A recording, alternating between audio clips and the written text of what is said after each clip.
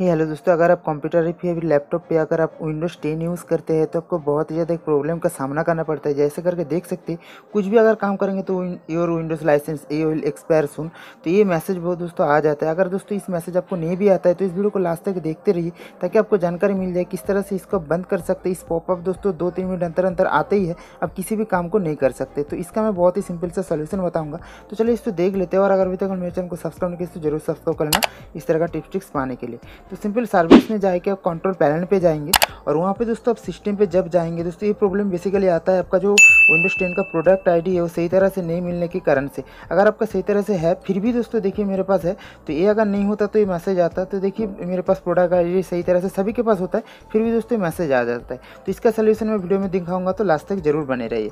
तो सिंपल आप सर्विस में जाएंगे, सेटिंग्स में जाके सर्च में जाके, और उसके बाद ऑप्शन है विंडोज़ लाइसेंस मैनेजर करके, तो सिंपल इसके ऊपर जाना पड़ेगा। और यहाँ पे देखिए सर्विस टाइप पे ऑटोमेटिक या फिर मैनुअल कुछ भी रहता है, तो सिंपल आपको यहाँ पे यही से दोस्तों प्रॉब्लम स्टार्ट होता है। तो यहीं पे आपको क्या करना पड़ेगा कि डिसेबल कर देना पड़ेगा। मैनुअल रहता है या फिर ऑटोमेटिक रहता है, तो इसको जाके आप डिसेबल कर दीजिए, तो आपका जो प्रॉब्लम है बहुत ही आसान तरीके से सॉल्व हो जाता है। दोस्तों बहुत ही ज़्यादा यूजर का प्रॉब्लम आता है, तो इसलिए मैंने वीडियो बना रहा हूँ।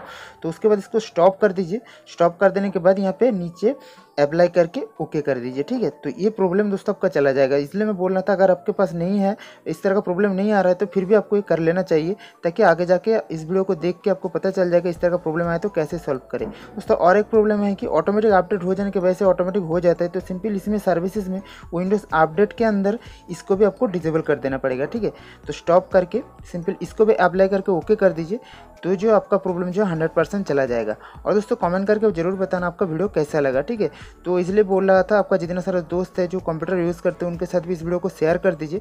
और मेरे चैनल को अभी तक यूट्यूब पे सब्सक्राइब नहीं किया तो टेक्नो दुनिया चैनल को देखिए, मैं बहुत सारा इस तरह का टिप्स टिक्स स्टेप बनाता हूँ, तो मेरे चैनल को जरूर आपको सब्सक्राइब करके रखना चाहिए, तो कि आगे जाके इस तरह का वीडियो आपको मिलते रहे। देखिए मेरा चैनल है और यहाँ पे मेरा 44,000 सब्सक्राइबर है, तो आप लोगों के लिए इस तरह का टिप्स टिक्स बनाता हूँ, तो मेरे चैनल को जरूर सब्सक्राइब करके रखिए। आपका जरा जितना सारा दोस्त है उनके साथ भी शेयर कर दीजिए। देखिए इस तरह का मैं वीडियो बनाता हूँ, तो वीडियो कैसा लगा जरूर कमेंट करके बताना। कुछ और प्रॉब्लम हो रहा है तो भी बात कर सकते, और चैनल को सब्सक्राइब नहीं किया तो जरूर सब्सक्राइब करना, वीडियो को लाइक कर देना। तो थैंक यू इस वीडियो को पूरा देखने के लिए।